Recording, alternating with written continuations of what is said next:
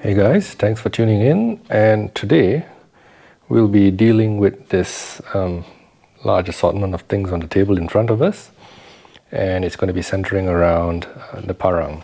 So I previously made a video about how to mount the parang in the handle, and since then I have made a sheath for it, and this sheath is nothing fancy, it's just made out of light gauge PVC. So I'll try and make a video about how I go through it step by step. In the future I have another parang coming in, and probably I'll document that one. But in essence it's basically just a light gauge PVC folded over and little brass eyelets which I have drilled in and driven in at an interval of 1.5 inches. So if you look at the tech lock and other mounting systems, most of them use a 1.5 inch width or rather hole spacing. So well, it's a 3/4 inch hole spacing for the tech locks, but if you do 3/4 it's going to be really close. So I did the alternate hole spacing, which is 1.5 inches. So if you are making your own sheets, I would suggest sticking with 1.5 inches. It's, I think, the most practical spacing and quite universal in that sense. So after making this, I made a few other, what should I say, accessory holders. So what's going on? Yeah, it normally goes in quite easily. Anyway, so this is the backing for holding the rope. You can see it's quite discolored here. All I did was I just used a lighter and pressed that out. This is for my Mora. This is for the fire steel, and we'll get to this story in a little bit. And lastly, this is for my little cricket lighter, or you Americans would call this a big lighter. I think the profile is almost the same. So that just goes in there. And I do not have a Kydex press. Everything that you see here was made by hand, except for this, which was pressed between my kids' playmat. That's why you can see it's not very pronounced, but it does the job. Anyway, getting down to it, I'll show you what I used to drill the holes out. It's a brad point drill bit, and the holes for these are, gosh, I think they're 1/4 inch, so that would make it 6.5 millimeters. Yeah, anyway, we'll just get a demo a bit on this one because I haven't drilled this out yet. So to start with, I'm using Chicago screws, and if you do get Chicago screws, there's a couple of types. Get the type where the female actually has a slot, if you can see here. So maybe I'll throw a picture up to make it clear, but basically, so the other side is Phillips, but the opposite side, most of them are smooth. So when you want to tighten it up, or better yet, when you want to open it up, you want to make any modifications, without this slot, it's really, really difficult. So I got a bunch of the Chicago screws with the slots, and we'll be basically putting this together now. I'm using 2-to-2 Loctite, which is basically the weakest Loctite, if you can call it that. They have the blue one, which is medium strength, and the dark red, which is the strongest one, which is almost like a locked-out bond. So this will just help to hold the threads in place, but it still can be opened up if need be. I'll be using some Paracord to make a waist rope later on, traditional way, and just a couple of screwdrivers, one flat tip and one Phillips for either side. So getting on with it, let's just move everything off to the side. Oh yeah, and fire steel. I'll toss out a few of these so I can pick them up easily. This is designed to be mounted here, here. Yeah, I think it was here. Yep, just about there. So with that there, this was designed to be mounted here. So as you can see, this is a back-to-back piece, I hope it's thick enough, otherwise I have some longer ones here. But anyway, let's give it a shot. Oh gosh, 6.5 millimeters, that fits. Oh man. Maybe I have to open it up a bit. It goes through here. Alright. So apparently, this does not fit. This is a 5 millimeter hole. And these are supposed to be 5 millimeter holes. Anyway, no worries, I have a 5.5 millimeter, which I will. Okay, so this is a 5.5 millimeter bit, and I guess I just have to open this up a bit. My trusty old IKEA power screwdriver. Put it on slow speed. Okay, it's easy as that. And with that, we should be able to get a nice clean, drop in. So I'm just going to open up the rest of the holes and I'll be right back. Alrighty then, so all the holes have been opened up, and let's get down to mounting it. So I'm a right-handed, so this is how I'll draw my power arm. And actually the knife, supporting knife, will be on the outside. And this will be here, right? So now this should make up just good enough, and I'll just put a screw in first just to hold it in place. Let's see if I have enough threads on it, because I've got 4 layers. Oh, I'm getting quite a few thread turns. I think that'll be good enough. Okay, so I need to get this one in first. I remember last time when I was test fitting it, I got it in late and that didn't make things easy at all. So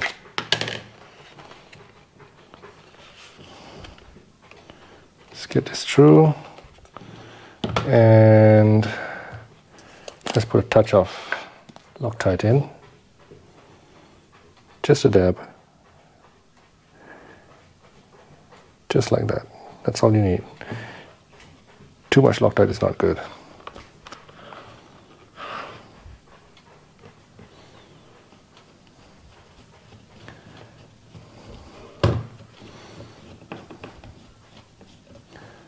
I got some stuff there. We'll tighten it up once we get a couple more into place. I need one up here.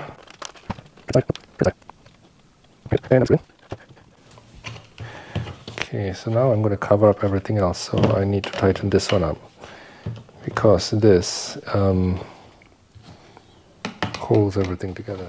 Okay, so that's been done off camera, and now the rest of the pieces are going to go in. So in actual fact, for this knife part, I only need 4, 1, 2, 3, 4, but because this is retaining at the back, I'll have to put one in the middle as well. And yeah, well, anyway, I've got a bunch of these screws. They don't add that much weight, so let's just get on with it.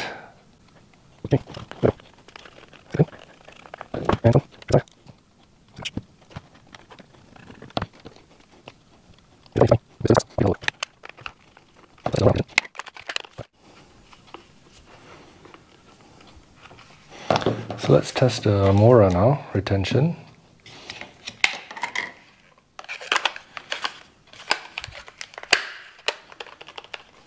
Perfect. It's a little bit tighter than I would want, but since this is going to be on the hip, getting bashed around with plants and all that, I think that's good enough. A little extra retention in that sense. So I think I will skip this and I'll go here. This thread is not getting a bit of a cross thread here. Is it because I used a screwdriver on it just now? Anyway, found a thread. Let's tighten that up. This is all just last bit of tightening. And I like to line up my...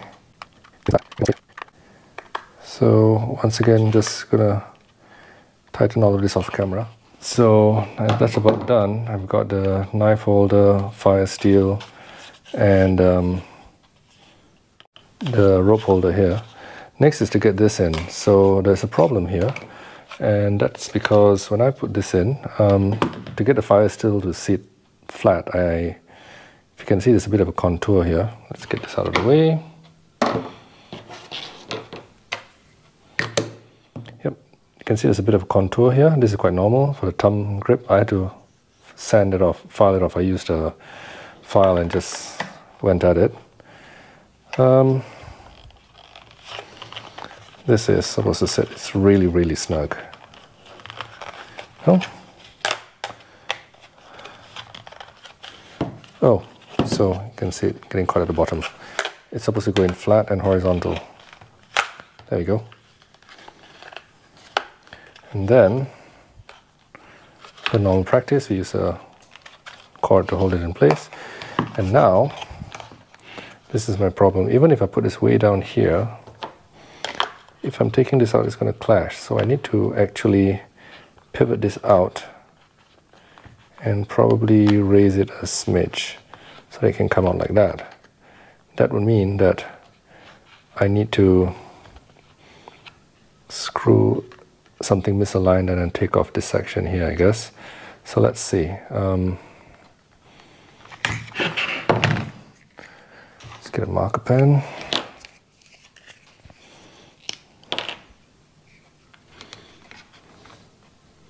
So bring this to the middle,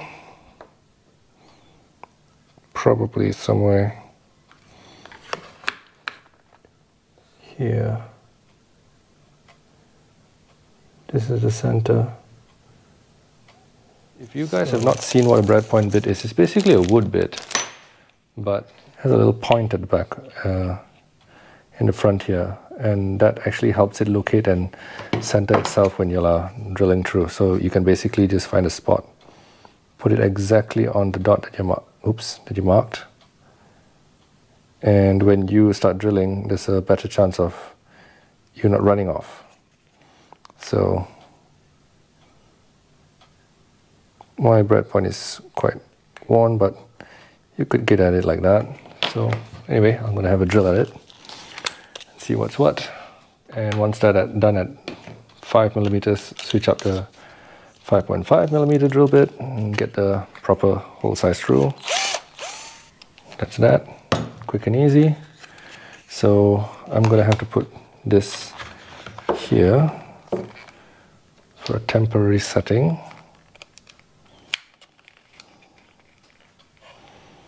Actually, based on this kind of gap, you can see here, because of the curvature, this is not going to sit very well, and it's going to lift off. I can get a spacer. So there are other types of fittings like this, which come with all kinds of different spacer thicknesses. So I'm just going to go with the thinnest of them all, and with that come different mountings. So this one is basically a countersunk screw, a countersunk flat washer, something similar to that one, round back, and spacer. So what you do with the spacer, if you have curves, you basically put a spacer in between, and that lifts the device off the curve, something like that. So I'll have to put this through the bottom as before. Now my spacer gives me a little bit of a boost, and now I can just screw this in, and I'm isolated from that curvature. Okay. So because of the thickness, this screw is too short. Thankfully I have longer screws. Okay, so I have longer screws. Let's give that a shot. So I wasn't quite catching any threads just now, and now I am.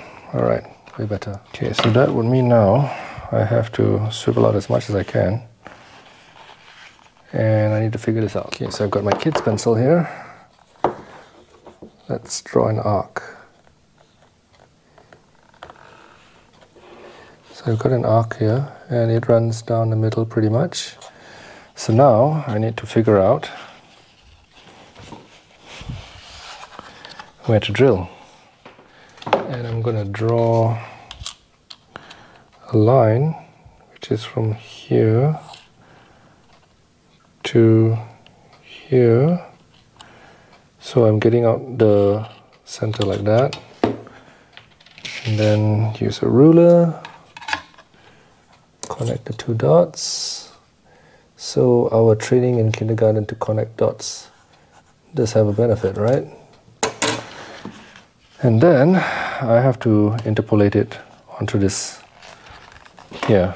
Okay, so basically what I did now is I just did the minimum that I need here to get the clearance for the lighter, in which case I will be able to take it out and put it back in. In this position, I drew a circle inside here, and that's 14 millimeters from the edge, and I think I'll be able to pull it off. So this is what I need to do, so I'm going to do it. And well, if it doesn't work out, I'll live with it and maybe just make another lighter holder in the future, because, well, it's just PVC, and the whole point of using PVC is that it is really cheap. So put that there, put this here, take out a lighter, and get drilling. Okay, so the deed is done, and let's see what happened. I need another long screw. Okay, so this is what I came up with, and let's see whether it fits. I can put the lighter in. Perfect, and I can take the lighter out with difficulty, but alright, so it can come out. So I need to now remove all this balance, and I guess I'll use a hacksaw combined with just a rasp. So just mark this all out. So after you cut PVC with a hacksaw, you basically are left with all this fuzz and all that, and that's where you just use the file to knock it off. Okay, and once you've got the edges done up, just take a knife and scrape it up, and this will give it a nice, smooth, clean finish. Make sure your knife is sharp. So with that, we can install this. And okay, so that's that. I got it nice and locked up. So if you want to take it out, just push it, and it clears the fire steel nicely, and it comes out. Faces downwards, goes back in. The retention is awesome on this one. So this is like that, this is like this, and last but not least,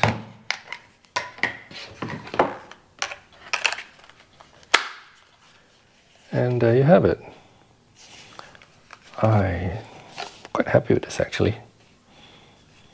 I'm supposed to put in a sharpener, knife sharpener, the EE11 that I did a review on, but I haven't figured out where to put it. So simple Mora basic carbon.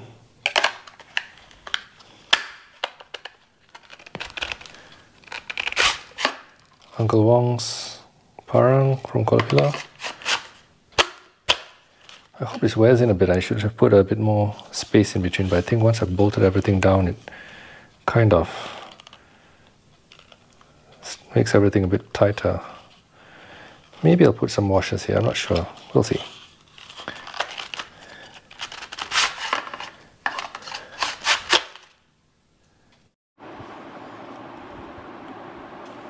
Okay, so that's kind of sorted out. I replaced these normal Chicago screws with the same type with the spacer inside, and that basically lifted this section off and stopped compressing the sheet a bit. So now withdrawal is quite straightforward, easy. This should be here.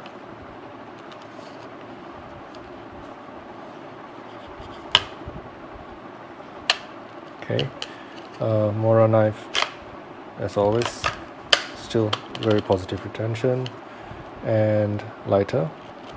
Pop it out, and can be removed. So that's that. And now I'm just going to wrap this rope around here and somehow here to make a waist belt. Let's see how that goes. Okay, so basically I just did a simple weave here around it and wrap some extra cordage just to keep some extra cordage, and then I went through the back, and it's just a simple loop that goes, and the rope that goes around the waist. I'll size up it and tie a button knot in this. And that's basically the knot will just come and hang up against that, and this is basically how the natives carry the parangs in this country. Some of them put a coin here as a stop against the eye, but basically that's it. So, and when you travel, you just wrap it all up.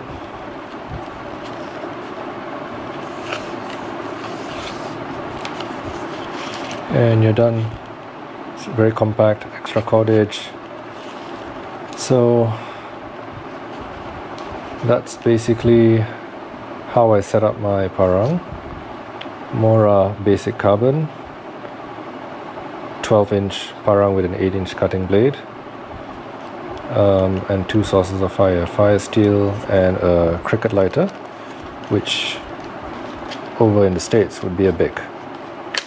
It's a full size. I put the gas end facing downwards so that if any water gets in, we do ford rivers and all that quite a bit. At least it's self-draining, and the button is protected, so there's no chance of it accidentally getting depressed. So guys, I hope you found this interesting, and thank you for watching. And I hope you get a few ideas on how to customize your parang and I guess parang sheet and everything else together. Let me know in the comments what you think, if you've done something differently, if you have any other suggestions. Yeah, but once again guys, thanks for watching, and I'll see you in the next one. Cheers.